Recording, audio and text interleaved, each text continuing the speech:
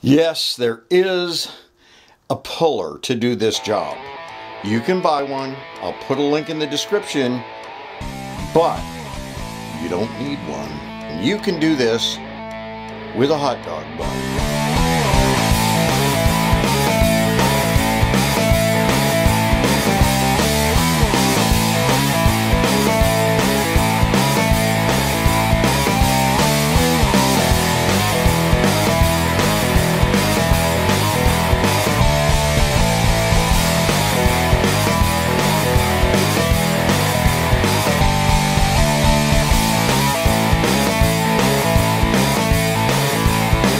The link between an engine and a transmission is, it's fairly precise, but also fairly approximate.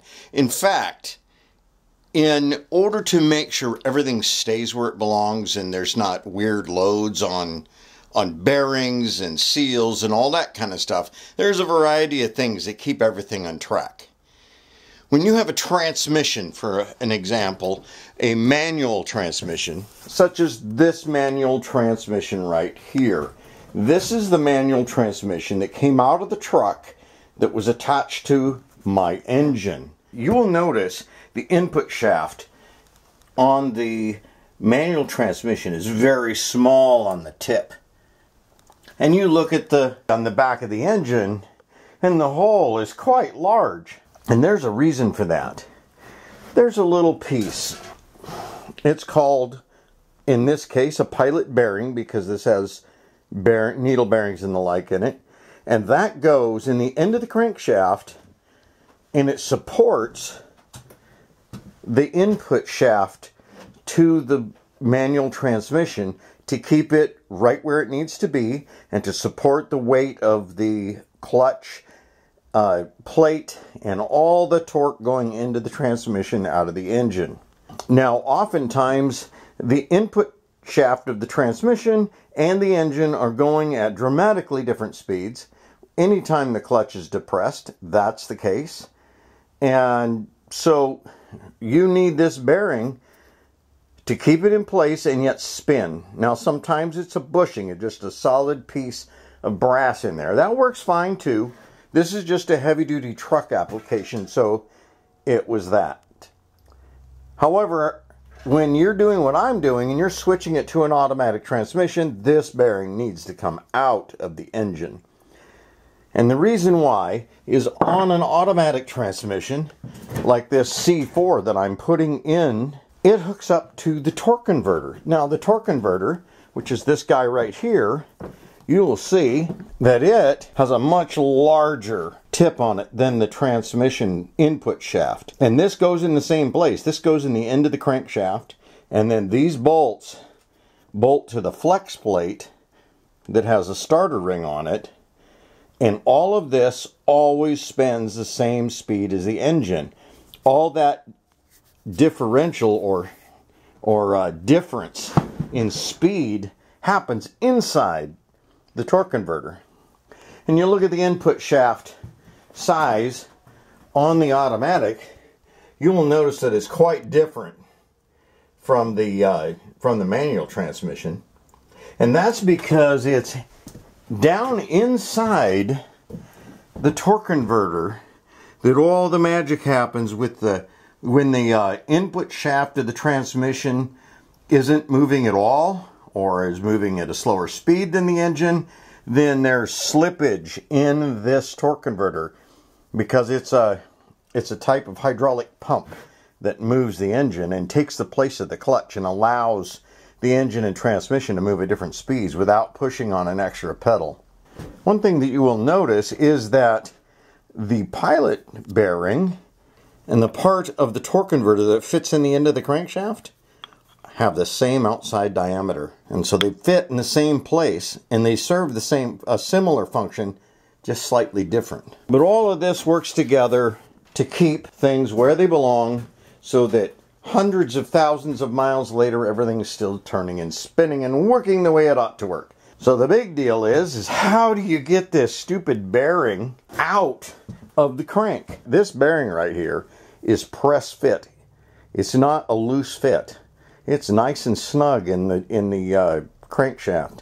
So it can be a real adventure to get it out. Let me show you what it takes. I want to thank everybody that watches my channel. I really, really appreciate it.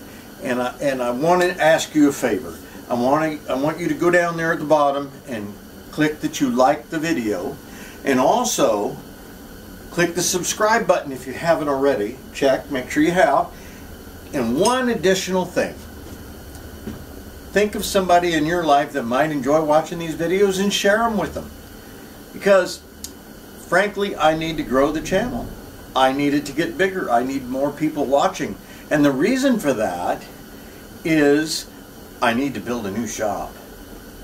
My shop is 101 years old. And, you know, it's all I could afford. But if my channel grows to the point where I am going to replace my entire shop with a brand new one. Let me know what you'd like to see. If there's certain parts of the project you want me to focus on, give me some feedback. Let me know. And by all means, like, subscribe, and share the channel. You may think that a dental tool or some similar item like that you can just reach in there and grab it and kind of pry it out would work. But no, that's just not the case. That's not how it works. You may also think that taking a screwdriver and a hammer to it, you can get a little, you know, edge under it and get it out. But guess what? That doesn't work either. That does not want to come out of there. And there's a few hacks out there. One, you can fill it full of grease and shove a bolt in there, but that is one messy proposition. Another one is you take some bread. Take the bread and you just mush it up, stuff it in there. And just keep stuffing the bread in there. It's got to be kind of moist. It can't be old dry bread. And you just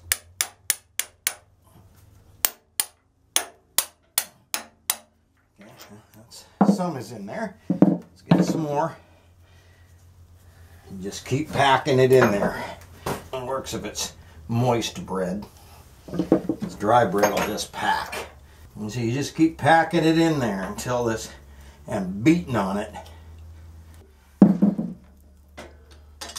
That's starting to come out. It's working its way out. You can see right here. I'll show you. You can see right there. And it's hard to tell. But there's a gap forming. Get some more of this bread in there. See, because as it pushes it out, it takes more bread. And you just keep packing it in there.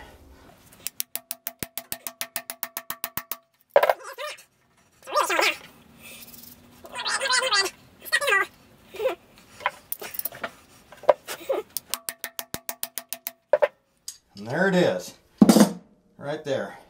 That's the pilot bearing. It came right off. And what happened was I shoved the bread down in the hole. It built up behind the pilot bearing.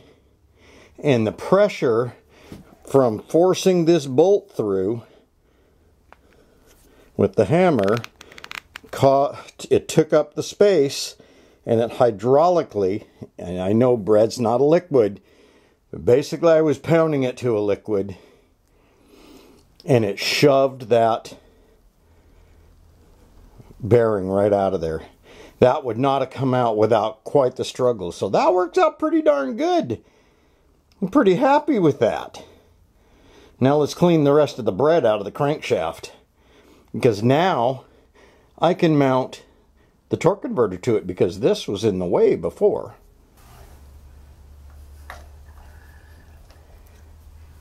Look at that.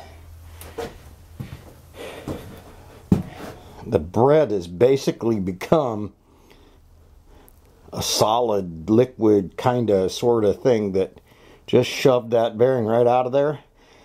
Taking a closer look at the crankshaft, it's nice and clean and plenty of room for what I need. This is so awesome.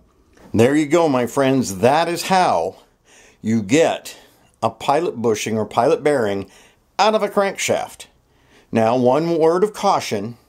I understand, and I personally have not seen the motor, so I don't know. I was reading one place where a guy tried this with bread on an LS motor, and there was a freeze plug or something like that in the end of the crankshaft behind the pilot bushing that they used to drill the oil ports or what have you in the crank. And when he rammed that bread in there to push it out, he actually penetrated that freeze plug and filled his crank full of bread, which was a real pain to clean out. I can imagine that'd be the case. So make sure that your crankshaft doesn't have something like that, so you don't end up making a bigger mess for yourself than you started with. Or you can just go to the link below and get yourself a puller and do it the way the professionals do.